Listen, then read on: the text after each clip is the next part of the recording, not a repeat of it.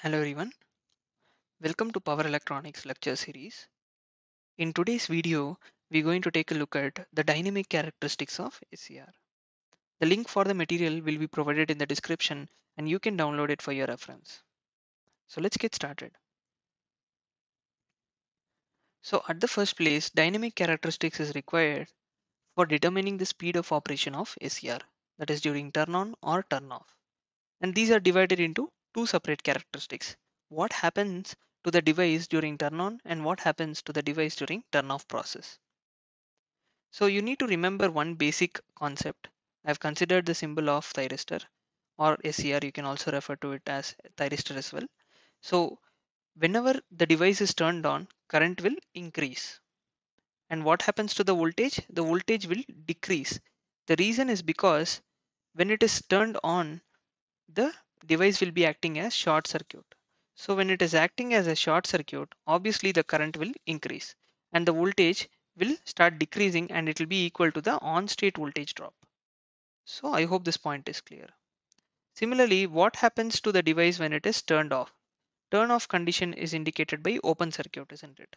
So when the circuit was previously closed and it is open now, the current will start decreasing because it is open circuit, isn't it? No current will be flowing through this path.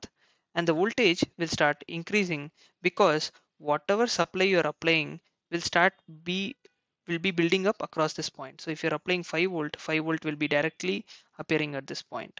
So that is why the voltage starts increasing. So if you understand these 2 points, then the analysis of the entire circuit or the characteristics will be very, very simple and straightforward. So let's start with the turn on characteristics. So turn on characteristics is basically the time taken for the SCR from forward blocking mode to forward conduction mode. So the transition from forward blocking mode to forward conduction mode is called as turn on characteristics. You need to remember one thing, it is not from reverse blocking mode. A lot of people have confusions with respect to this. It is not from reverse blocking mode, whereas it is from forward blocking mode. So now let us look at the characteristics as how it is. If you carefully observe the characteristics, this is the gate current that is applied. So after 90% of the gate current that is supplied, so basically you're applying gate voltage and the gate current starts increasing slowly. And after 90% of gate current is reached, what happens to the SCR is that the anode current or the current flowing through the SCR will start increasing. As I told you according to the concept during turn on. So the current starts increasing and the voltage stops decreasing. So till this point, if you observe, the voltage was very high. And from this point, that is 90% of Ig, the current starts increasing and the voltage starts decreasing in this particular fashion. So finally, what will happen? It will decrease to such a value that it will be equal to the on-state voltage drop. So there will still be some amount of voltage and that is basically the on-state voltage drop of the device. And it is typically 2 volts, like that kind of a value. Whereas the anode current will start increasing and it becomes saturated beyond certain value and becomes constant in this particular fashion. So there are some time intervals over here. Delay time, that is TD, and you have TR, and then you have TS. So these are the time period that we are going to discuss during turn on. So while we are turning on the device, the total time taken over here is basically the turn on time T on. So it is the sum of TD, TR, and TS. So we will be looking at each of these separately. So delay time is basically the time taken at the instant of 90% of Ig to 10% of Ia. So if you carefully observe in this particular waveform, 90%, zero point 0.9 means in percentage it is 90% of Ig to 10% of Ia. So this is the 10% of Ia. So TD is basically this instant, that is from 90% of Ig to 10% of Ia is defined as the delay time. Or in other words, you can also say that it is the time taken for the fall of voltage from 100% of VA to 90% of VA. So if you carefully observe this interval and compare it with respect to voltage, the voltage is falling from 100% to 90% at this point. So this is how you will be defining delay time. One more important point that you have to remember is during delay time, the current is very small and it is associated with a very small area. That is, if you see this particular interval, it is very less in comparison with the TR, isn't it? And that is why the area associated with this is also very, very small. By controlling the gate current, only delay time is controlled, but TR and TS is unaffected. This is a very important point, and the explanation for this point is as follows.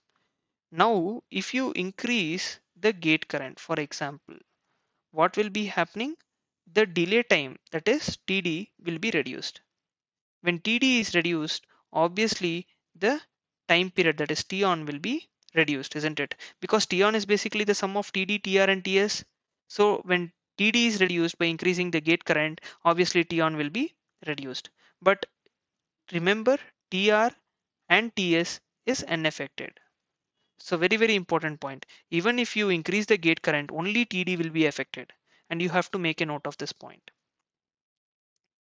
Now let us look at the concept of rise time. So again, I would expect you to define this on your own by looking at the waveform. So rise time is basically the time taken for the fall of voltage from 90% to 10%. So this is basically the interval, isn't it? TR. So from 90% to 10% is basically the rise time. Or in other words, it can also be understood as the time taken for the rise of current from 10% to 90%, because it pretty much indicates the same thing. So the current is increasing, and that is why you will be defining all these parameters in two different ways, that is with respect to current or with respect to voltage. So you can consider any one of the definitions for this matter. Now, one important point that you have to remember is, if you carefully observe, after this point, the current is increasing rapidly, isn't it? So because of this, what will happen? Di by dt, the rate of change of current, will increase sharply. And because of this, it will lead to local hotspots and the device might get damaged. So what we do in order to avoid this is that we will be connecting an inductor in series with the SCR. So inductor in series with the SCR will actually prevent the sudden change in di by dt, isn't it? So inductor does not allow sudden change in current according to Lenz's law. So that is why an inductor is usually connected in series with an SCR. So remember this point, very important. You might see some circuits having inductor in series with SCR, and the reason is because we need to prevent sudden change in di by dt. So I hope this point is clear. Now the spread time is defined as the time taken between 90% of IA to 100% of IA. From this point to this point, if you see, so TS is basically the time taken from these 2 points, or you can again define it with respect to voltage as well.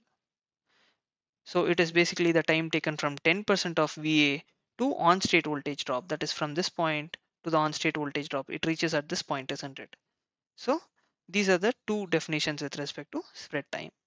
Finally, the conclusion is that turn on time is basically the sum of delay time, rise time, and spread time.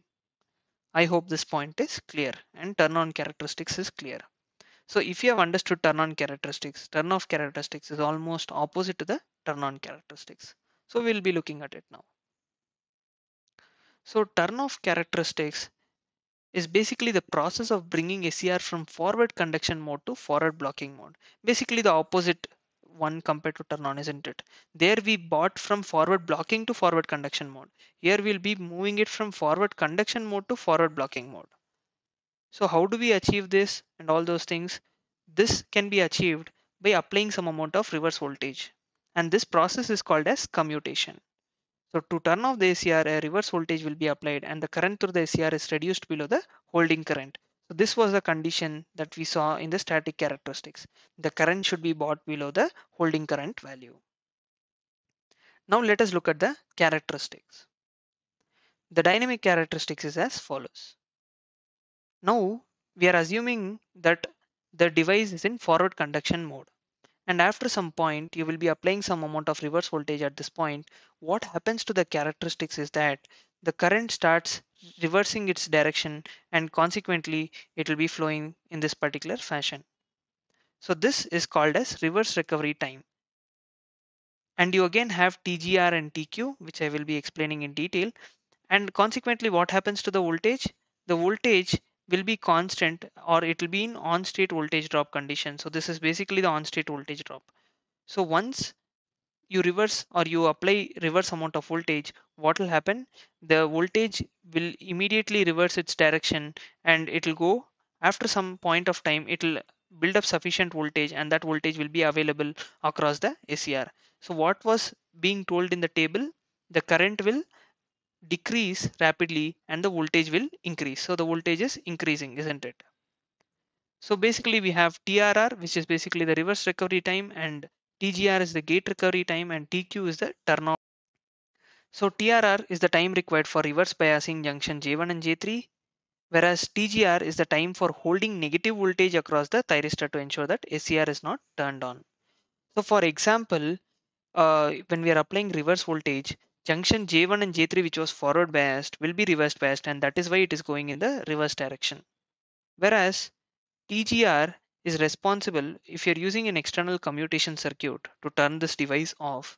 You need to constantly apply negative voltage such a way that it will go below the holding current value, or it is continuously providing negative voltage. Otherwise, what will happen is that the SCR which was in forward blocking mode might go to forward conduction mode. So this will be the additional time that is required for ensuring that the device is still in turn off condition. So additional time required is basically the gate recovery time. So TQ, basically the turn off time, is the sum of TRR and TGR. I hope this point is clear and you have understood the dynamic characteristics of SCR. In case you have any questions with respect to this video, please do let me know in the comment section below. Thanks for watching. Please do keep supporting. Thank you.